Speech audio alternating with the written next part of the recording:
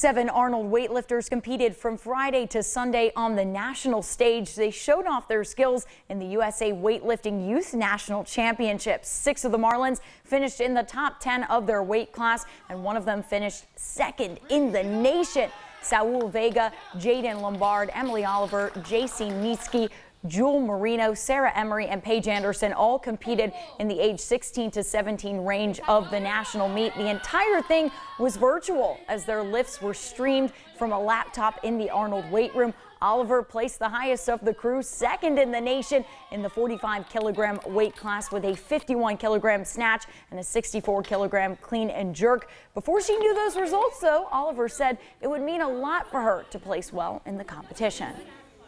It would mean a lot because I work really hard every day. That's my motivation to get up and just keep going every day, just to go to the gym and keep working. And then when I come in here and I see that my hard work's paying off, it just means a lot.